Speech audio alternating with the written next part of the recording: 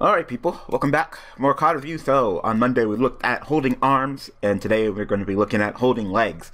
I know it's a Merrick card, something about Merrick. He's into that masochism, that sadism, that kinky shit. He's gonna hold your arms, he's gonna hold your legs, and he's gonna go to town on you with Winged Dragon Raw. Hello? I got hella dirty real quick. So, let's go ahead and look at holding legs. I don't want to compare it to holding arms because it seems like an entirely different card, but still go ahead and just compare and contrast a little bit. So this is holding legs this time. Dark Fiend, effect monster, level 4. Alright, same thing as holding arms. 800 attack, 700 defense. I think a little bit more attack, but much less defense. So, ooh, but that's not really saying much. I mean, 800, 600, you're not really doing much of that, especially for a level 4. This is some pretty low stats, but let's go ahead and read the effects. So, if this card is summoned, period, special summon, normal summon, pendulum summon, whatever, doesn't matter, revive from the graveyard, return all set, spell, and trap cards on the field to the hand. Woo, that's good. Just to go ahead and there's a particular thing that I'm thinking of. I'm thinking of some end phase during your opponent's turn revival, because that sounds some busted shit. Just being like, all right, well, I have, I'll set some back row, especially, and this is what excites me. Dark Fiend. Stick with me here. Yubel? Yubel deck? Yubel deck? With a little bit of the, with the Fiend grieving or Rhino, send this just to be another monster send to the graveyard. Because one of the things that's definitely susceptible to Supervised Yubel, if you guys don't know Supervised Yubel, one of my favorite Yubel decks, the one that played in real life, that's just been steadily hurt by the list and just falling apart, it seems. One of the things that is very susceptible to is back row. Back row hurts it. The deck is chock full of revival cards, but doesn't have a lot of room for hate when it comes to back row. I previously tried to make a version that ran, Royal Decree, but I need revival chain for that version, and it's just really susceptible to the back row. It can't run too many Twin Twisters, because while there are monsters you want to pitch, there's also monsters that you don't want to, there's cards that you don't want to pitch for Twin Twisters, and, back row. You set a whole bunch of back row against that deck, and you keep on hitting me up. That's the game.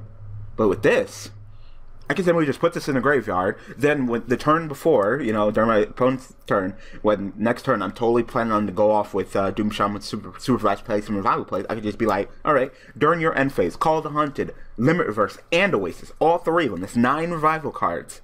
Summon back holding legs. Holding leg effect. Return all set spells and trap cards on the field. But at least it says all set, because if it was just return all spells and traps, then I would get my, my revival card back, and I could just loop the hell out of that. It would just turn into a whole Triv situation all over again. Just like, oh yeah, return this Fiendish Chain, return this revival card, just like Triv. But no, just all set. So, of course, holding legs would stay, which is fine. But use one of my 9 revival cards that can summon holding legs, summon back holding legs, return all your back row back to your hand during my opponent's end phase, of course. That means that I don't have to deal with none of the back row during my turn, draw, go off, and probably game, depending on what hand I have, or just bust out a powerful Synchro Monster, Beals, or whatever. So, yeah, return all set spells and trap cards on the field back to the hand when summoned, period. Even if it's just normal summon, return, that's great. That is great. That is like a Giant Trunade for just summoning this card. So not bad.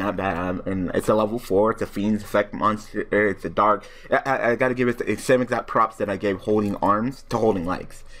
So while holding arms is kind of like a Fiendish Chain, this is kind of like a Giant Trunade when summoned, and that's just powerful. At least it's, like I said, at least it says all set, because if it was just all spells and traps period, then oh my god, just let me get Fiendish Chain something, summon this, return the Fiendish Chain, kill your monster, reset the Fiendish Chain, like oh my god. So it actually has another effect just like holding arms, so let's look at that as well. You can banish this card from your graveyard. Okay. Then target one set spell or trap your opponent controls. It cannot be activated until the end of your opponent's next turn. Okay, so you pretty much be like, oh, during my turn, go ahead and banish him. Target that set spell or trap. It's blocked for the rest of my turn and for the rest of your turn. So even if it was just a bluff, even if it is just like a set Rhoda that you're just bluffing as back row, you can't activate it during your entire next turn. You have to pretty much revolve 2 turns around, because it'd be my turn when I play this, you can't play it. Your turn, you can't play it. My turn, like I said, if it's a bluff like a rotor or something, you can't play it. Then your turn again. So 2 rotations before you can play that card. So that's not a bad effect.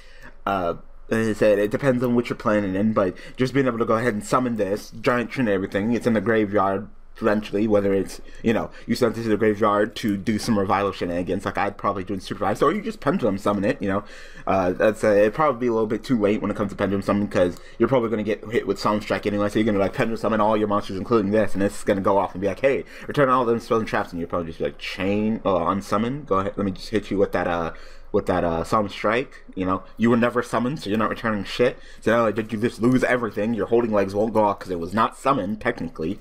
And, so Pendulum Summon, not sure, but, an end phase revival, during your opponent's turn, end phase revival, return on spells and traps, then go off during your turn, especially with his stats. His stats are just perfect.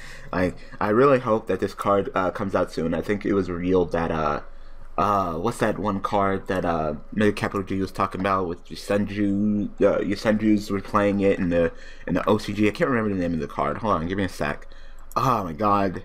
It's in the Millennium packs. I know that. It's in the Millennium packs. Card of Demise. I know Card of Demise is in the Millennium packs for the TCG. Kind of hoping that, also Winged Dragon Raw Phoenix mode. So, trying to cross my fingers that you go ahead and put holding arms, holding legs in there too. I haven't even reviewed card and mouse. I'll probably do it next week. But holding arms, holding legs too. Then totally one holding legs, throw it in my deck. Like I said, with it being Dark and Fiend, and with me playing Yubel deck, especially with possible Rhino or Fiend grieving, sending those Fiends. Send Yubel, send Tinker.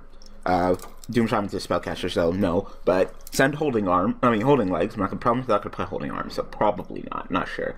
I don't know. It doesn't seem like I'll really have room, but I'll probably play one holding legs. Send it to the graveyard, revive it, return all your spells and traps. My turn. Doom Shaman, supervise, all go to town on your butt, and I don't even have to worry about any back row. So yeah, I'd probably go ahead and play one of these.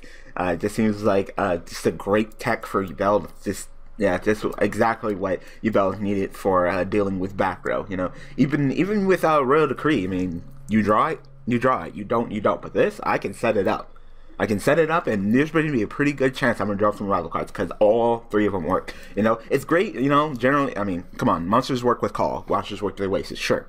But it's just a great time when a card works with limit reverse, too. And while Tinker works with limit reverse, Summoner Monk works with limit reverse, you can do that, too. You can go summon Summoner Monk. Response? No? Alright. Summoner Monk pitch, summon holding legs. Holding legs effect. Return all your back row. XC into, whatever. And now I don't have to worry about your back row at all. Like I said, it would be much better if I had that Lavalval chain, but still. Just be able to go ahead and do that play as well. Go into Gusarmo, detach, summon back normal monster, summon Doom Shaman. Equip supervise, summon back Tinker. Synchro summon in 2 Beals. Supervise, summon back Doom Shaman. That's 18, 24, 3,000. Like, wow, off of just that play. And it's all thanks to holding, just freeing out that back row. So, yeah, I would probably go ahead and tech one of these in there, in the deck, and Supervise. So, I don't know, we might try then this upcoming stream, possibly. It all depends on whether holding legs is in the Millennium pack or not. Because I'm seeing some merit cards in there, so go ahead and put that holding arms and holding legs in as well for the TCG. So anyway, tell me what you guys think about this card. I haven't been this hyped for a card that just happens to work with Yubel since Mountain to the Down, and I think that was actually the first card review. So you came back full circle. I think we're like 100 and something card review, and finally you have another card that happens to help this makeshift free agent deck that we call Supervised Yubel. So we might be trying it out in the stream, and hopefully we get something, because that deck has just been shaky as of late. So if I can get it working, I would be happy to make it again in real life and play it for fun. So right now I have the cards, it's just scattered all over the place. I got Limit Reverse there, Yubel there, Doom Shaman there, and just the cards are just scattered. And I don't even have any real life Billses either. So I would have to pick up some Billses. So yep, Bill's Eye? I don't know. So anyway, thanks for watching this episode of Card Review. Tell me what you guys think about holding legs in general, and if I should play it in Yubel deck, because I'm hyping it up. It sounds good. It sounds power. So thank you guys for watching. Thank you guys for all the support. Of course, I'll be back next week with some more card reviews, like I said, with Millennium Pack coming out with Card Demise confirmed from TCG. I should probably go ahead and review that. I know that Capital G talked about it with Shenju, so I'll talk about it with that as well. But yeah, go ahead and do card demise, and I don't know what else. We'll find out. It's kind of scraping the barrel, like I said. There hasn't been too much new things that have just been like, whoa, blow you away. So kind of just going back and reviewing cards that I kind of skipped over, and I don't know. We might even get to cards that are just not even new. I don't know. Card review is just reviewing cards, new, old, whatever. It doesn't matter. You know, I might even review a goddamn Charizard card review. I didn't specify it had to be Yu-Gi-Oh card. All right, people. Thanks for watching.